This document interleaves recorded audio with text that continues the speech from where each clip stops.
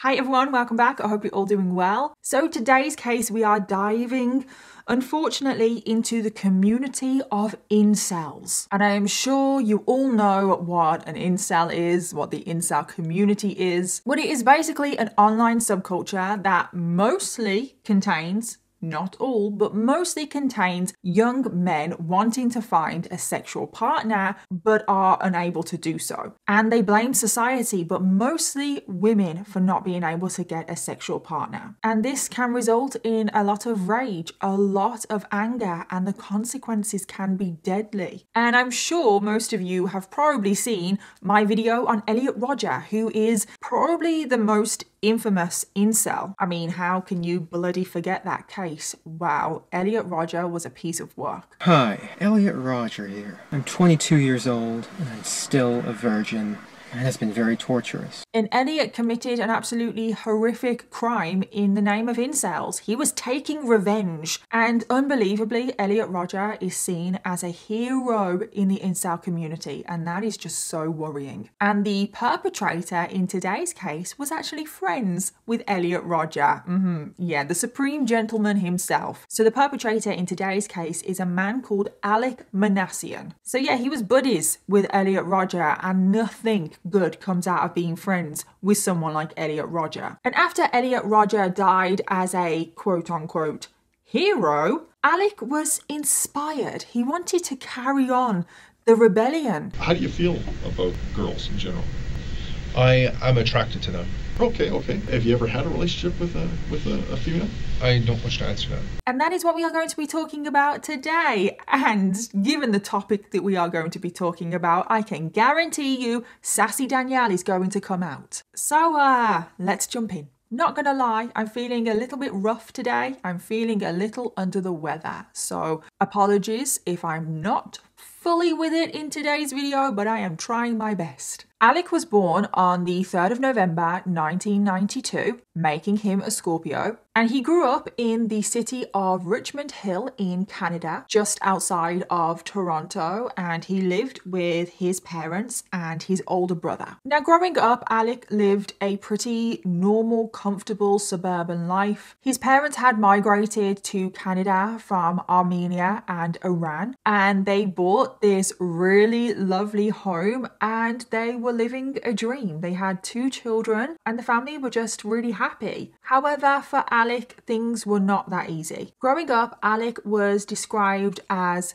different. And I hate using that word different, but that is how people, not me, that is how other people have described Alek. And I hate using that term different because everyone is different and there's nothing wrong with that. Everyone has their unique personalities. But growing up, it is said that Alek was very quiet. He was very sensitive. He had trouble with social cues. He didn't really know how to do small talk. He didn't always know or like making eye contact with people. He was just a little bit awkward in social situations, more than normal. And he just really, in general, just didn't know how to socialize. It was a skill that he just never could quite pick up. And when Alek started school as a young boy, he just really struggled to fit in. He often played in the playground on his own. He never really spoke to the other children in the school, in his class. And in class, whenever a teacher would talk to him, Alek would get really, really angry. It almost seems like he didn't like the attention. He didn't want the teachers to kind of point him out and ask him questions and make him talk in front of the class. He would just get really angry and embarrassed. He hated being put on the spot, which, to be honest, I can relate to. There is nothing that I hated more than when I was in school, when a teacher would point at me and ask me to stand up and speak in front of the class. Oh my God, I would literally have a panic attack right there. Getting up and standing up in front of people and doing a presentation was literally my worst nightmare. I would always be conveniently ill on those days, so I actually can relate to Alek in this situation. But Alek, he would just get so embarrassed and he would get up and run out of the classroom. And as well with Alek, he hated praise. It's almost like he just hated attention in general, good or bad, he just didn't want attention. And when it came to interacting with other children his age, he just didn't know how to do it. He didn't want to do it. His parents really struggled with him at home as well. Whenever he wouldn't get his own way, he would throw the worst temper tantrums tantrums, and sometimes he would actually run and start bashing his head against a wall. He also didn't know how to smile. It was something that Alek, he just did not do. He didn't smile, he didn't laugh. Alek just found a lot of things in life very difficult, and everything was a huge challenge for him and his parents. And at some point in his childhood, after struggling for so long and struggling with various issues, Alek's parents took him to the doctors and he was diagnosed with pervasive development disorder, which is now considered part of the autism spectrum disorder. So now we skip to the mid-2000s and Alek has just started high school and he was still struggling with all of the same things, but in particular socializing. He still really struggled to interact with the other kids in his class, and unfortunately now that he has reached high school age, I feel like we all know where this is going because Alek was bullied relentlessly, and I truly mean he was bullied so bad. Alek was bullied relentlessly because he was quote unquote different, and even though Alek, he obviously goes on to commit an absolutely horrific act and there's no excuse with that, no one deserves to be bullied, like no one, point blank. So when Alek started attending high school, he was placed in a special needs class, which instantly made him a target for bullies, and I cannot even tell you how much that infuriates me. Alek had a lot of physical tics. For example, he would shake a lot, he would rock himself back and forth, he would be tapping things constantly, like he would be tapping his head, he would be tapping surfaces, and this was one of a few things that he was bullied relentlessly for. Alek also developed this habit of spitting into his hands and then rubbing his hands together. He would also sometimes pull up his shirt and put his shirt over his head and then he would spit in his shirt, and the other children, they were just so grossed out about this. They just completely bullied him. I think we can all imagine what the bullying was like for Alek. And then one of his other physical tics is that Alek would go around and start like growling at people or even meowing at people, and then he would try and bite them. And because of this behavior in particular, the other children started calling him Chewbacca from Star Wars. So Alek would run up to people, he would start meowing or growling or trying to bite them, and people would laugh at him. But Alek, because he can't read social cues, Alek thought that people were laughing with him, not at him, which is just so sad. So Alek thought that this behavior, this going around and running up to people, meowing and growling and trying to bite them, was making people like him. So Alek started to do it more, and then people would laugh at him even more, so then he started doing it even more, and it was just this vicious cycle, and it just became so well known that his nickname was Chewbacca. A lot of the students in the school didn't know Alek's real name, they just knew him as Chewbacca. And Alek, as well as being bullied, he was just really isolated and lonely. He didn't have any friends. He spent all of his time at school on his own. He would go home and again just be on his own in his room. And then as Alek progressed through high school, there was one more problem that is pretty significant to today's case, and that is girls. Throughout high school, Alek would struggle to talk to girls. He would struggle to even look at them. When a girl would even look at Alek, talk to him, just literally do anything, Alek would completely freeze up and he would just shut down. He wouldn't know what to do. He wouldn't know what to say. And whenever other students, like when Alek was around them, whenever other students would talk about like what girls they found cute or like what celebrities they fancied, blah, blah, blah, Alek would feel so uncomfortable. He just wouldn't know what to do. He wouldn't know what to say. And the other students started to notice how uncomfortable the subject of girls made Alek. So this again became another thing that he was bullied about. Other students would literally force Alek to go up to girls, and of course this was his worst nightmare, but other students would threaten Alek with violence if he didn't go up and talk to girls. So when Alek was forced, like literally forced into going up to a girl to talk to them, obviously Alek would go up to this girl and he would completely freeze up. He wouldn't know what to say, and then everyone would just laugh. And it got so bad that Alek literally became terrified of girls. It's like he really did associate bullying with girls, and it became quite common for Alek to rock himself back and forth, and he would be whispering under his breath, "I don't like girls, I don't like girls, I don't like girls. And it almost became this like chant for him. He would say this over and over again. When he would walk past a girl, he would be heard saying, I don't like girls, I don't like girls, I don't like girls. And whenever a girl would approach him, he would physically jump back and say, don't hurt me, don't hurt me. His fear of girls ran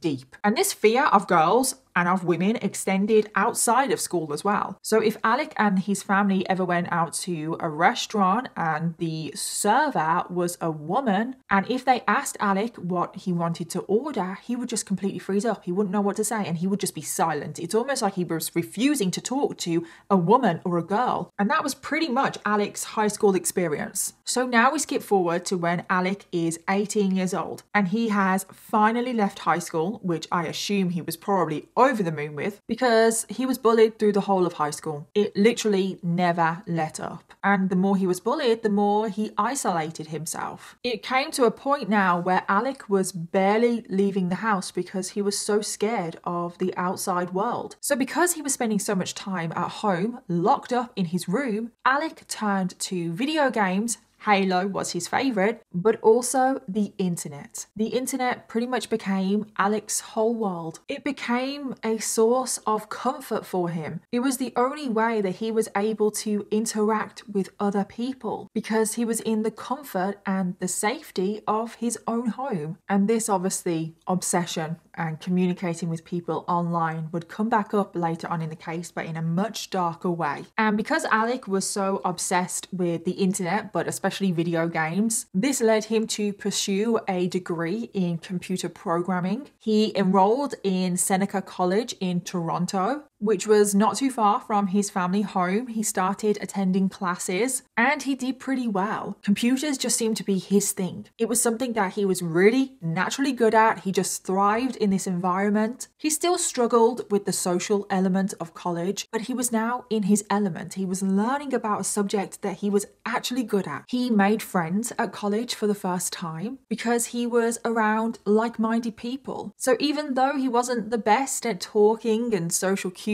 and small talk and stuff like that, he was still able to talk about programming, about computers. He still had that one subject that he had in common with other people. And because Alek was so good, he started almost tutoring the other students in his class. He helped other students build apps. There is even a video online that shows Alek taking part in a project with another student. Oh hi, good to see you there.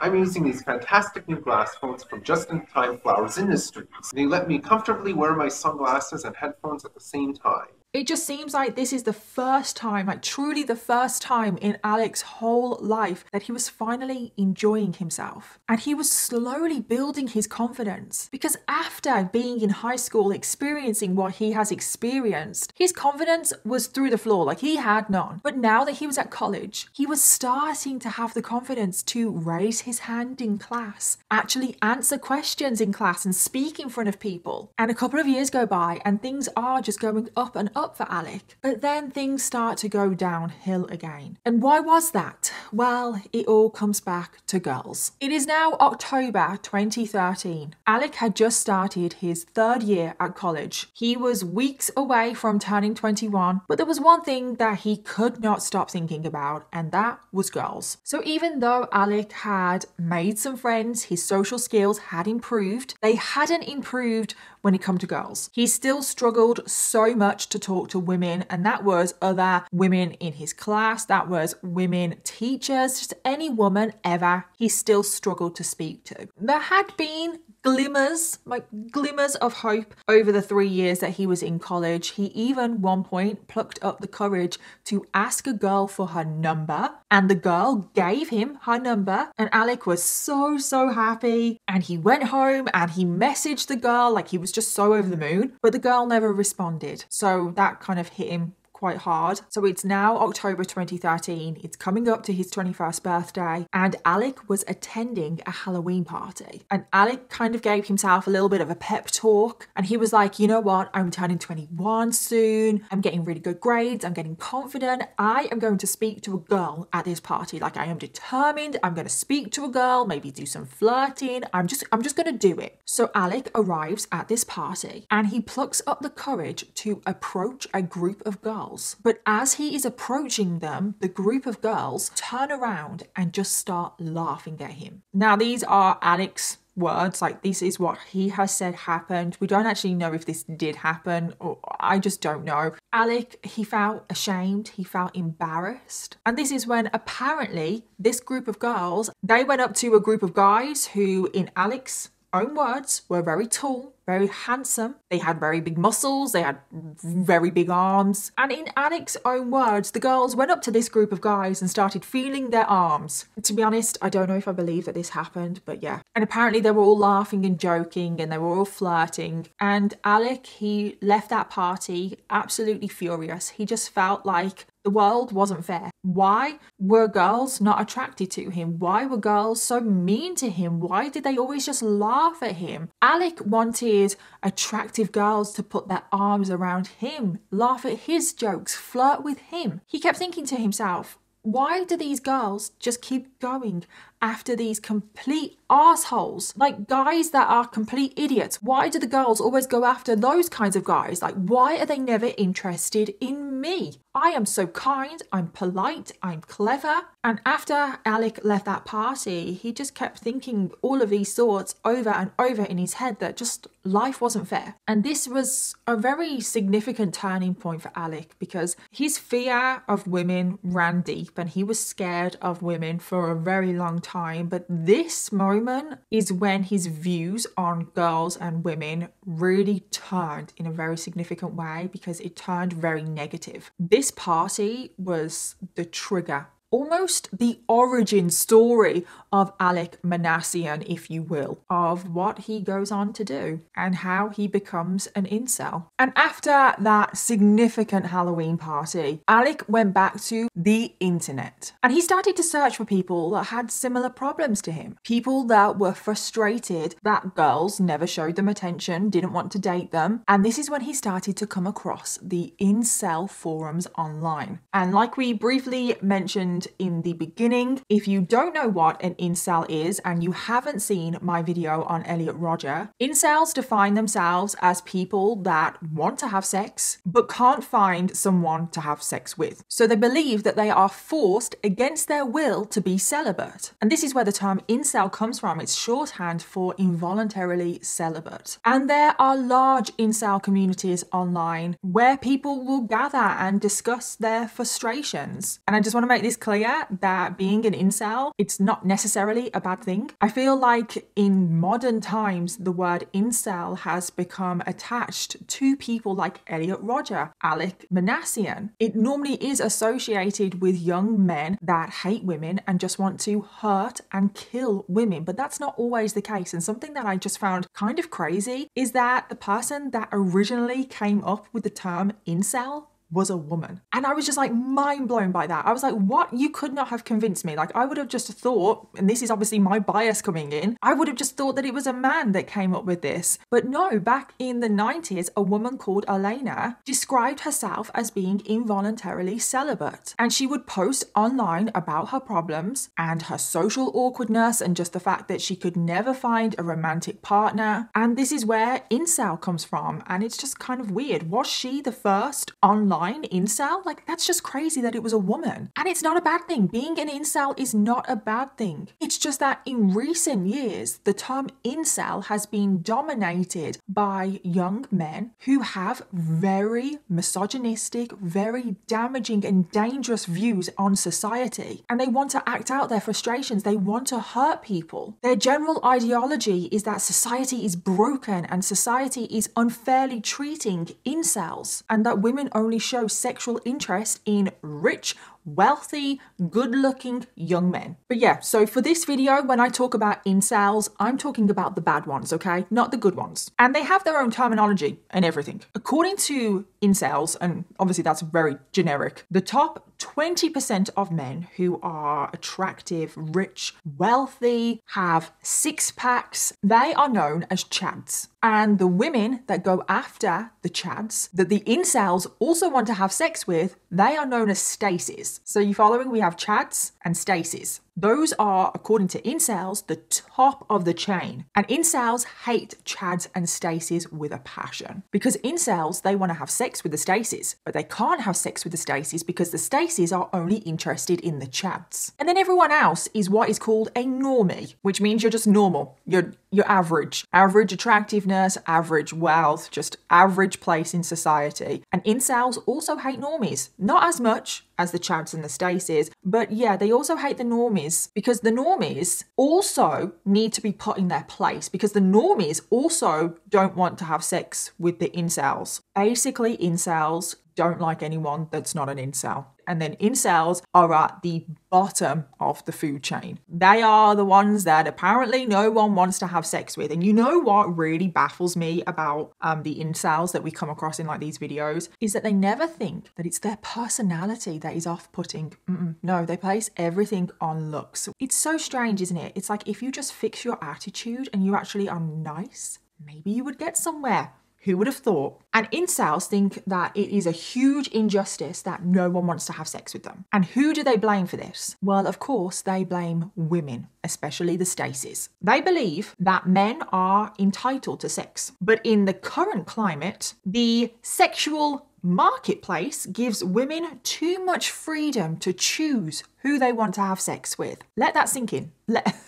Women have too much freedom in the sexual marketplace. Wow. Wow, wow, wow. Incels believe that sex is their birthright, that women should essentially put up and shut up, and that women should be shared around equally to have sex with. But oh no, the chads are taking up all the women. I'm sorry, it's just absolutely ridiculous, isn't it? But wait until you hear this next part, because incels go as far as saying that every time a woman deprives them of sex, it's actually reverse rape. I know.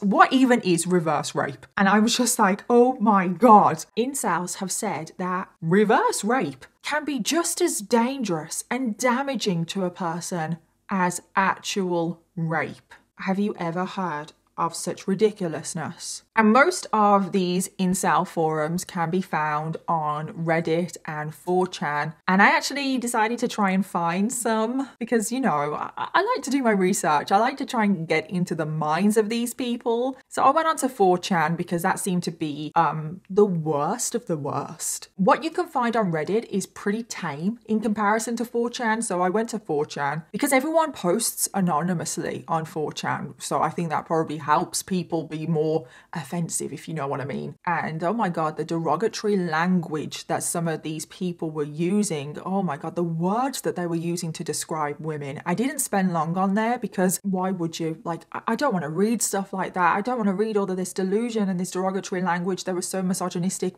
But what really shocked me and what I was not expecting was that so many of the profile pictures of these anonymous people were penises. Like, just straight up penises. I was not expecting that. Like, no. And I was like, yeah, this is not for me. X, click off. But anyway, back to Alek, because he soon made his way onto these forums and he found like-minded people. He found fellow incels and he really just dived into this world and he just completely became engrossed in the incel community. And eventually, in January of 2014, Alek came across a particular post and it caught his eye and it was posted by none other than Elliot Rodger, the supreme gentleman himself. Hi, Elliot Rodger here. Well, this is my last video. And if you don't know who Elliot Rodger is, he's almost like the king of the incels. Like, he is seen as a hero in the incel community. He's actually labelled himself as the supreme gentleman. And if you don't know who Elliot Rodger is, he basically went on to commit mass murder in the name of incels, but we'll get more onto what he's done in a minute. So before Elliot went on to commit the horrific act, Alek came across a post from Elliot on Reddit, and Alek immediately DM'd Elliot on Reddit, and the two of them formed a very close relationship. Alek felt like he could really identify to Elliot and the struggles that he was going through, not being able to find a sexual partner, his resentment towards the Chads and the Stacys. And despite Elliot being in the US, he was in California, and Alek being in Canada, Alek wanted to meet up with Elliot in person. Alek really looked up to Elliot. However, just 4 months later, Elliot started sending Alek all of these cryptic messages saying that he was going to go on an important mission. He doesn't know if he's going to come back from this mission alive. That a lot of incels were supporting his mission, and that a lot of incels were telling Elliot to, quote, start the rebellion. It all has to come to this. Tomorrow is the day of retribution. And after all of these very cryptic messages, Alek simply responded, I wish you good luck. And then 3 days later, on the 23rd of May 2014, Elliot went on to commit what is now known as the Isla Vista killings, where he murdered 6 people and wounded 14 more in a mass shooting before then turning the gun on himself. Welcome back. We have an update on that Isla Vista shooting. It happened around 9 o'clock in Isla Vista. The death toll could be climbing.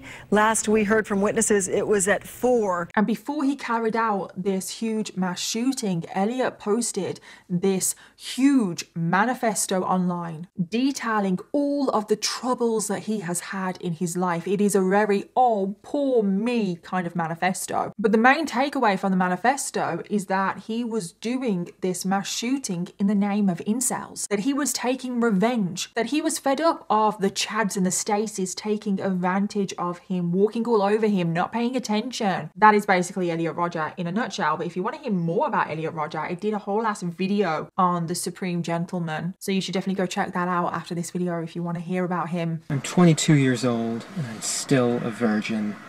And it's been very torturous. But Elliot's crimes were absolutely horrific. Like, they truly were. That case is still a case that has stayed with me, like all of his videos, because he would post on YouTube and he was just so delusional. It's a case that has just never really left me. But after the attack, the Isla Vista killings, Elliot Rodger was seen as a hero in the incel community. And I just can never get over that. That is something else that I can just not wrap my head around. How can somebody who has committed mass murder, how can they be seen as a hero? And still to this day, Elliot Rodger is seen as a hero, as a martyr, that he was the start of the rebellion. And Alek Minassian himself has said how proud he was of Elliot and what he has done. And it just makes me sick. It really does. I've seen so much support for Elliot in the incel community over what he did. So after Elliot committed the mass murder, because Alek and Elliot were quite close and because Alek seemed to look up to Elliot, this made Alek want to involve himself in the incel community even more. And this is when he went over to 4chan for the first time, because prior to this he was just on Reddit. Well, now he was on 4chan, and like I've just said, things on 4chan are even more extreme. It is not a good place. Like the incel community on 4chan, it's a dark place. And his ties in the incel community on 4chan just grew and grew, and he went deeper and deeper into this world. And then a year later, in 2015, Alek started messaging another incel called Chris Harper Mercer. And it turns out that Chris Harper would be another mass murderer, because in October of 2015, Chris Harper Mercer was completely fed up with his life. He had no girlfriend and he had no hopes of even getting a girlfriend. And he was so inspired by Elliot Rodger that he acquired a gun and he went on to carry out a mass shooting known as the Umpqua Community College shootings, where he murdered 9 people before taking his own life. Another shooting in America, another community shattered, and more young lives senselessly taken. It happened on the campus of a small community college in Roseburg, Oregon. And this was another person that Alek was friends with. I don't think he was as friendly with Chris as he was with Elliot, but it was still someone that Alek had communications with. So 2 of his friends have gone on to commit mass murder in the name of incels to start a rebellion. And in both instances, Alek has said that he was proud of both of them. And I think what the big problem here is that Elliot Rodger and Chris Harper Mercer are seen as heroes. They are celebrated for what what they have done. They have been lifted up, they have been put on a pedestal. And unfortunately, someone like Alek sees that and wants it for themselves. They want the attention, they want the glory. Not that I'm making excuses for him, I'm just trying to figure out where things went wrong. And I think Alek is somebody that craved friendship and companionship and just to be included. That he saw his two friends, Elliot and Chris, he saw them be lifted up as heroes, and he wanted that for himself. He could not stop fantasizing about it, and he was getting pulled deeper and deeper into this toxic world of incels on 4chan. He wanted to overthrow the Chads and the Stacys. He wanted to make society right again, and he wanted incels to finally take their rightful place in the world, which was at the top of the food chain. And Alek now would obsessively think about committing mass murder for the next 2 years. But before that would happen, in September of 2017, something very significant happened, and that is that Alek joined the army. Over the last 6 years, from the moment he started college, Alek had had a lot of ups and downs, and during those 6 years was when he started to get involved in the incel community. So he went to college, he did college for a few years before dropping out. He got a job, but then he got fired from that job, so then he went back to college, dropped out of college again, got another job, and then got fired from that job pretty much straight away. And his parents were fed up. They were fed up that he could just never seem to commit to anything, that he just didn't really seem to have direction in his life, and that he was still living at home and he had no prospect of getting a job or even finishing college. So this is when his parents convinced him to join the army. Now,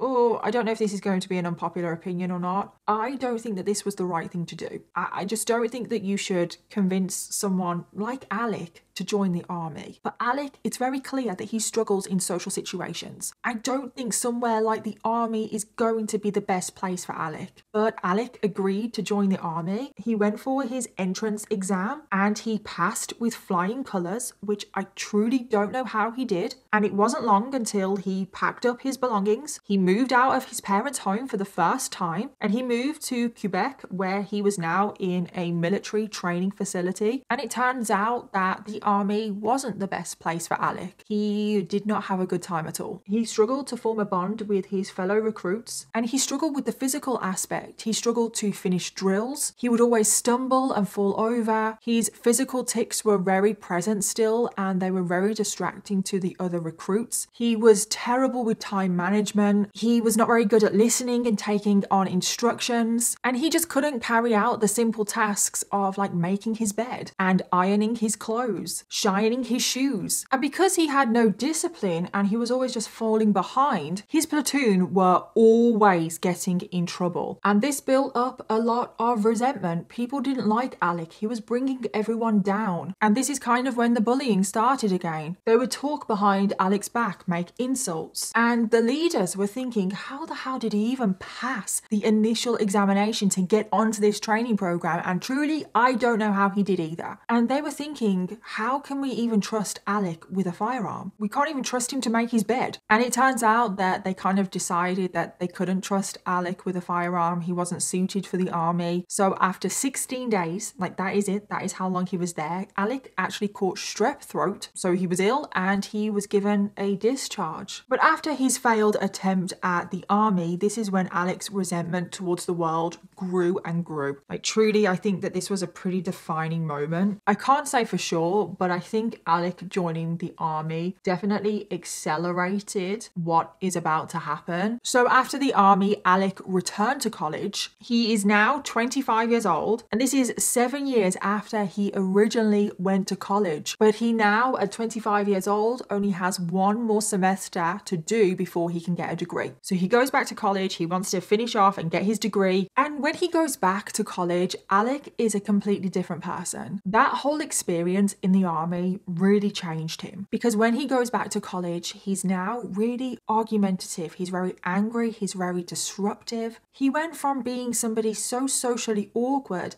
that he couldn't really talk to anybody, but now he's starting arguments with people, like starting fights with people. He told one student that he left the army because he didn't get to use guns as often as he had hoped. Alek saying that makes you question what his motives were behind joining the army. Did Alek only want to join the army to learn how to use a gun? Because his two close friends in the incel community had obviously gone on to commit mass murder using a gun. Did Alek want to follow in their footsteps and also use a gun? Because if that is true, that is very, very scary. And during his final semester at college, Alek was falling deeper and deeper into the incel community. He was getting very, very angry at the world. He was angry that he was 25 years old and he hadn't even had one date with a girl. He was angry that nobody seemed to notice him. He was fed up of being rejected from the world. And now he wanted to become a legend in the incel community, just like Elliot Rodger. And he started to plan how he could do that. And then on the 19th of April, Alek finally graduated college and he got his degree. And this is when he posted a message on Facebook, which simply read, quote, "Finally finished college. Fuck you all and good riddance." And then almost immediately after this, Alek put his horrific plan into motion, because on the 22nd of April 2018, Alek headed to 4chan and started talking to his incel friends, and he simply wrote, quote, "There will be a beta uprising tomorrow." And beta uprising is just more incel talk for starting a rebellion and starting to overthrow society. And Alek followed this statement by also saying, "I encourage others to follow suit." And a lot of people were praising Alek, and Alek was loving all of this attention that he was getting. And another incel user on 4chan also said to Alek that he was really excited about what Alek was planning and that he also had a plan for a beta uprising in the November of 2018. But thankfully, that other incel user that said that they had a plan for November 2018 was thankfully an empty threat. However, Alek, his plan, it was not an empty threat. He planned to carry out his beta uprising, the incel rebellion. They must fight back and take revenge. And tragically, the next day, this is exactly what he did. So at around 12:30 p.m. on the 23rd of April 2018, Alek arrived at the Ryder Truck Rental Depot in Toronto. And over the past couple of weeks, Alek had decided that he was going to hire a vehicle as part of his plan, because he was not able to get his hands on a gun. He was going to hire a vehicle and drive into people, and that is how he was going to cause mass casualties. So he booked this rental a couple of weeks beforehand. He had chosen a van that was quite large, but also not too large. He told the rental company that he needed to hire this van to move out of college, which is not suspicious. That is something very normal to hire a rental van car for, like moving. So the rental company, they didn't ask many questions really. They did a background check on Alek and it came up clear. There was no concerns about Alek whatsoever. So on this day, Alek went to the counter. He got the keys for his rental van, and Alek asked the person behind the counter, who happened to be a woman, Alek asked this woman if she could come to the van and show him how to put the van into drive, because he couldn't figure it out, which is kind of worrying. And apparently everyone at the depot were laughing at him because they'd never had a customer ask them how to put a van into drive before. So Alek went back out to the van and he sat in the van for like 20 minutes. And he was just going over the plan in his head over and over again, and his hands were trembling. And after sitting in the van for 20 minutes, he then posted on Facebook, quote, "Private recruit Minassian inventory 00010, wishing to speak to Sergeant 4chan please.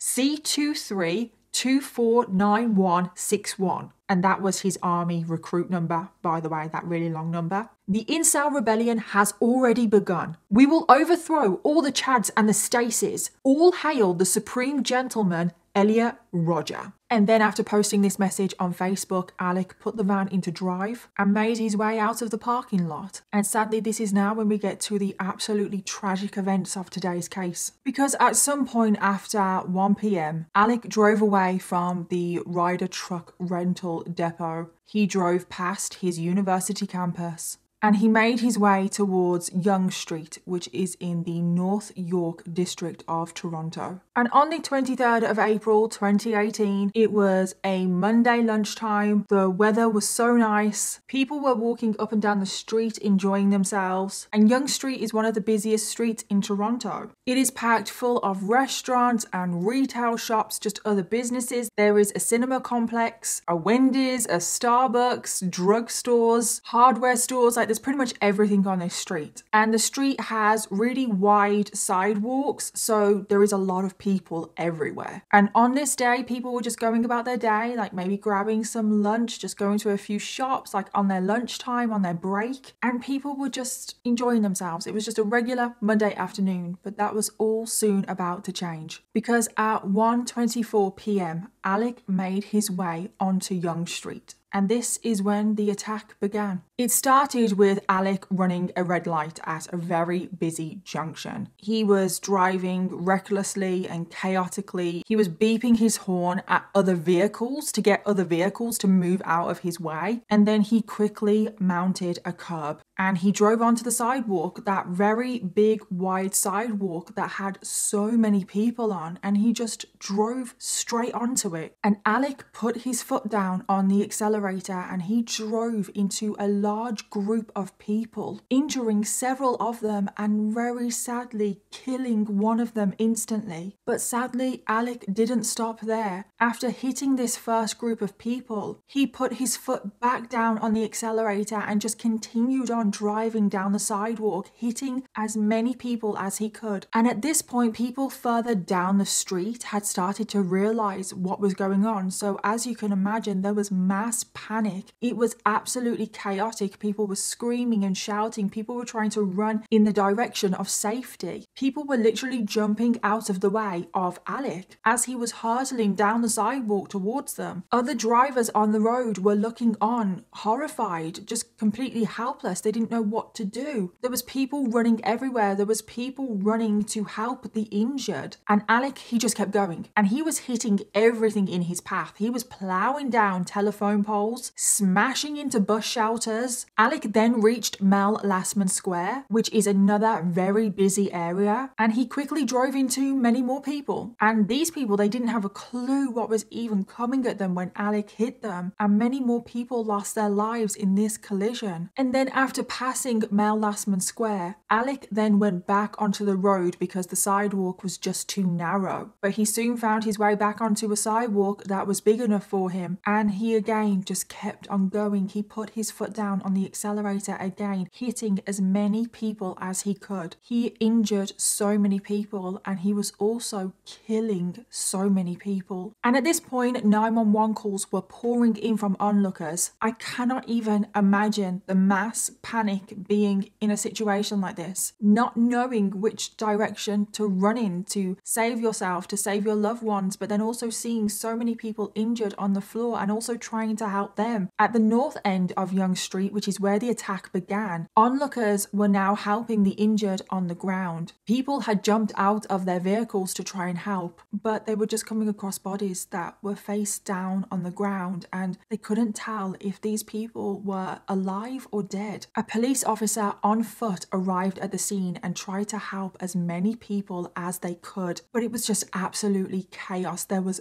bodies literally everywhere. And then the police officer came across a woman that was lying face down on the ground and they checked for signs of life in this woman, but sadly there was no signs of life. This woman had very sadly lost her life in this attack. And that is what this police officer was doing. They were just moving from one body to the next, trying to save as many people as they could. Shop workers that were working in the drugstores were also trying to help people. They were trying to get as many things from the drugstore that would help people, like bandages and medicines and towels. But sadly for some of the victims, there was nothing that could be done. People were just coming out of the shops and their businesses to try and help. People were getting out of their vehicles, but people were just coming across dead bodies. And then finally, after driving for 2.2 kilometers, which is approximately 1.5 miles, Alek's van had sustained too much damage. He had hit too many people and he had also hit too many cars, too many telephone poles, bus shelters, like literally everything in his path, that the van literally was not working anymore and it finally came to a stop, which meant that the attack was finally over. However, Alek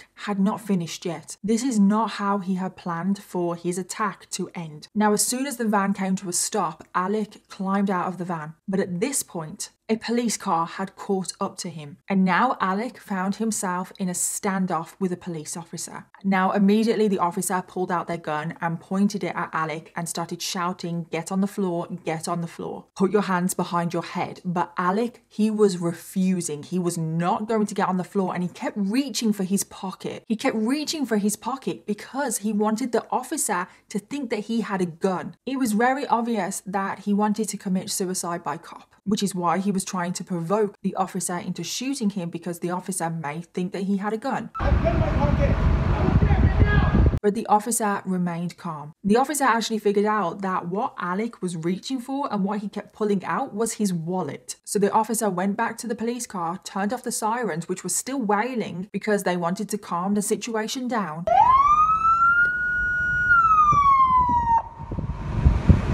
And then they went back to Alek and they said, "Come on, get on the floor. No one needs to get hurt here." Now, you would think that Alek would comply, but he still refused. He wanted to die. He wanted to die, in his mind, a hero. And this is when Alek actually pulled out his wallet from his pocket and he pointed it at the officer and said, "I'll shoot you, I'll shoot you." Come on, get down!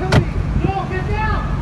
Get down! And it was at this point that Alek realized that this officer was not going to shoot him. So in desperation, Alek started shouting, "Kill me, kill me, kill me now." But the officer again remained calm. The officer actually put their gun away and pulled out their baton and walked over to Alek, to which Alek was still adamant, "I've got a gun, I've got a gun, I'll shoot you." And as soon as the officer came face to face with Alek, this is when Alek got scared and he finally surrendered. And this is when the officer finally placed Alek in handcuffs and he was detained just 7 minutes after the attack started. Which, oh my God, I couldn't believe that. I couldn't believe that this attack only lasted for 7 minutes, and that whole standoff with the officer is also included in that 7 minutes. When you think about 7 minutes, that doesn't seem like a long period of time at all, does it? But in an attack, 7 minutes is a hell of a long time. And I've got to commend the police here for getting on the scene that quickly and also detaining him that quickly. And in the aftermath of this case, as you can imagine, it was just chaos. People were running around with injuries, broken bones. Paramedics had set up an emergency medical center at the scene. Toronto's bus service and the subway were also completely shut down. Businesses in the area were also forced to close. Pretty much everything in the immediate area was put on lockdown because police were concerned that this attack might have been a part of a larger coordinated attack on Toronto. At this point, police didn't know the motive behind this attack. So residents, everyone in the local area were terrified.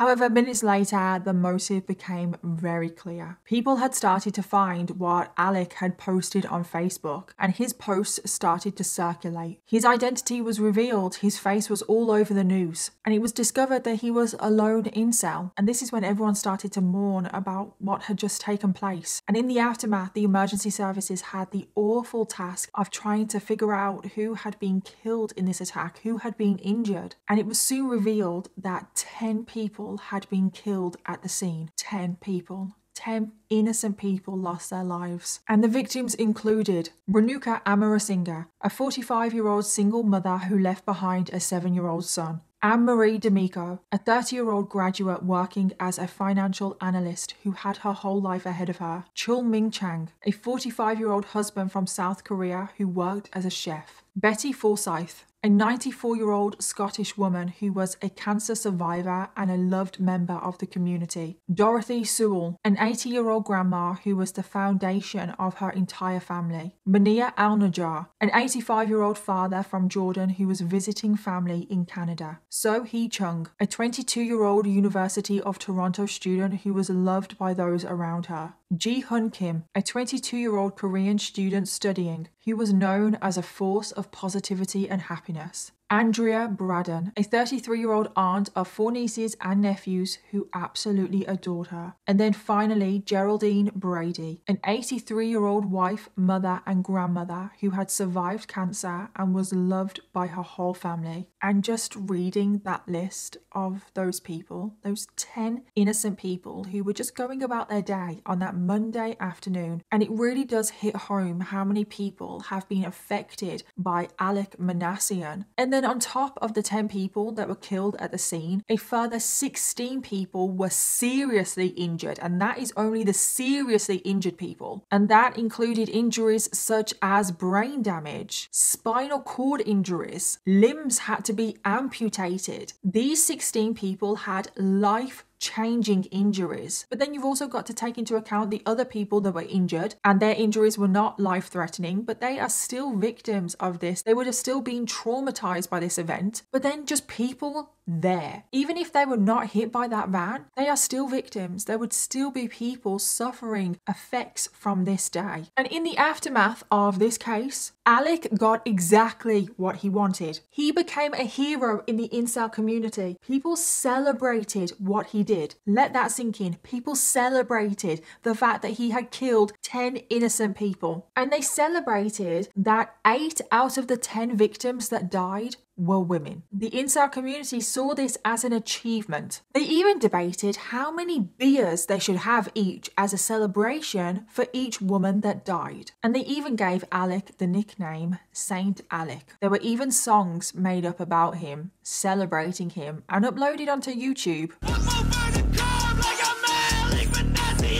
And then shortly after this, Alek was taken in for his police interview. And they finally got to ask Alek why he had committed this absolutely horrific attack. And this whole interview is actually on YouTube. It's nearly 3 hours long. And of course, I watched it. And what struck me about the whole interview is how cold and almost robotic Alek was throughout the whole thing. Why did you choose the van? Because it was larger than a car, therefore large enough to be effective, but not so large that it made maneuverability hard. He had no remorse for what he had done. He said everything so matter-of-factly. I think he was actually quite proud of himself for what he had done. He just calmly answered the questions. It took him a while to warm up to the interviewer, but as soon as he did warm up to the officer interviewing him, he just calmly answered the questions like he was having a regular conversation. What about difficulties with girls? No. No difficulties with girls at all? No. No, not at all. How do you feel about girls in general? I'm attracted to them. Oh, you are? Okay. Have you ever had a relationship with a female?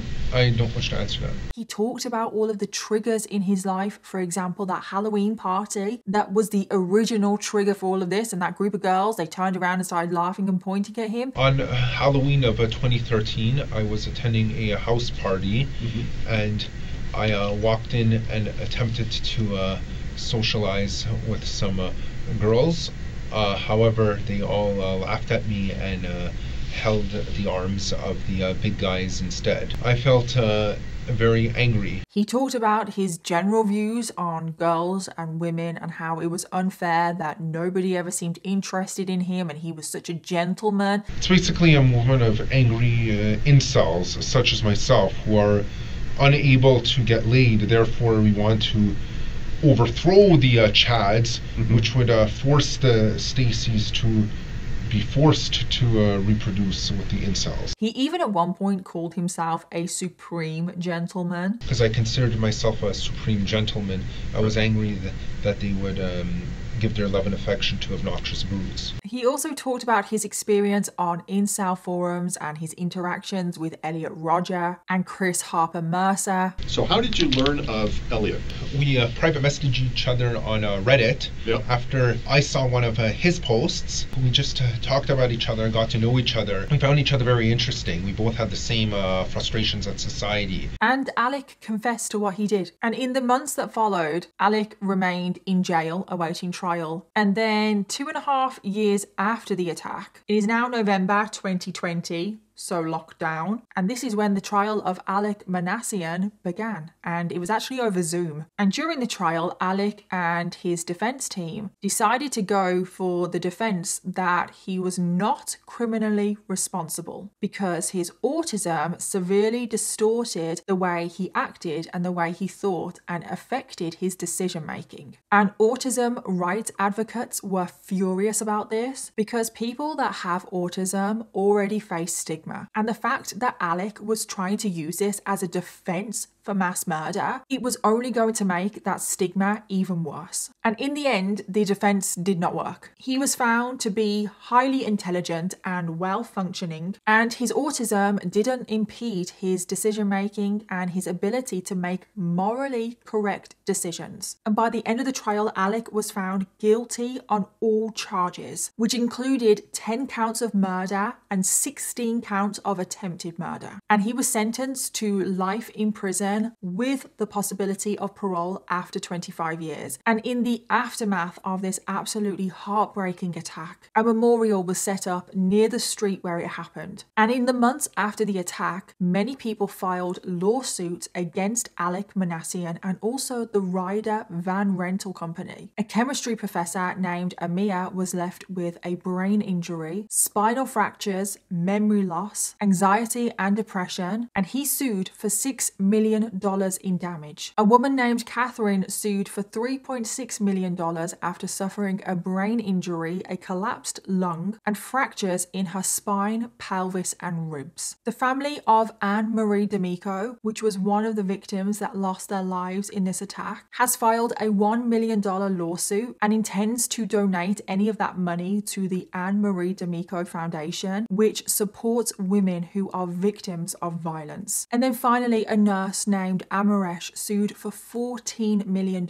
after they sustained a spinal cord injury and a brain injury that meant that she could no longer move any part of her body below her neck, and she could no longer breathe on her own without a machine. And even more tragically, Amaresh never had the chance to leave the hospital. And 3.5 years later, in October of 2021, she died of her injuries as a result of the attack by Alek Minassian, making her the 11th victim of today's case. And cases like this particularly make me sad. Why did this have to happen? Incels are not inherently bad people. However, there is a very large majority that are so full of rage and anger towards society and especially women, and it is scary that the damage that they can cause. And I do think that some of the responsibility of cases like today land on the forum sites like Reddit and 4chan. And I do think that Reddit have made improvements to their system, and I do think that they monitor very dangerous and damaging conversations, and I do think a lot of them are shut down on Reddit. And I don't know about 4chan, I'm not sure, but I do think that there needs to be more regulations on these forums, because Alek declared on these forums the day before what he was going to do. Again, like Elliot Rodger, he posted his manifesto everywhere. He was also posting very worrying videos on YouTube. He was also posting about what he was going to do on these forums.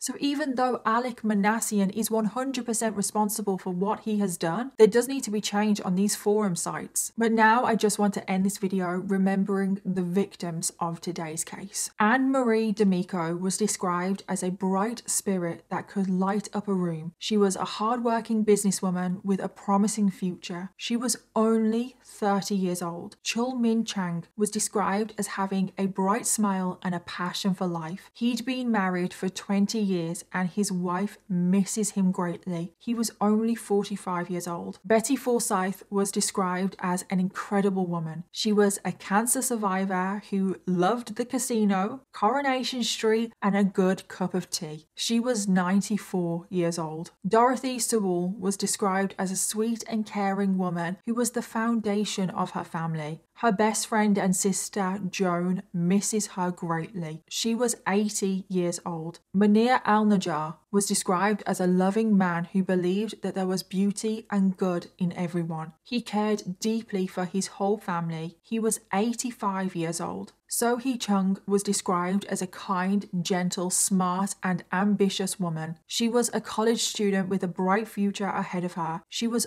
only 22 years old. Ji Hun Kim was described as a force of positivity who always had a smile on her face. She was a college student with her whole life ahead of her. She was only 22 years old. Andrea Braddon was described as having a smile that could light up a room. She was a shining light to her 4 nieces and nephews who adored her. She was only 33 years old. Geraldine Brady was described as a sweet and gentle grandmother. She was a cancer survivor and she cared for everyone else before herself. She was 83 years old. Renuka Amarasinghe was described as the bravest person you could ever meet. She had overcome huge adversity to raise her 7-year-old son alone, and the 2 of them were best friends. Her son will now grow up without his mother. She was only 45 years old. And finally, Amaresh Tesfamariam was described as an incredible person, beloved by all. She dedicated her life to helping others as a nurse. She was only 65 years old. And my heart goes out to every single person that has been affected by today's case. As always, let me know your thoughts, theories, and opinions on today's case. And also let me know your case suggestions, because I always want to know what you want to hear next. And that is everything from me, so I'll see you all in my next video. Bye.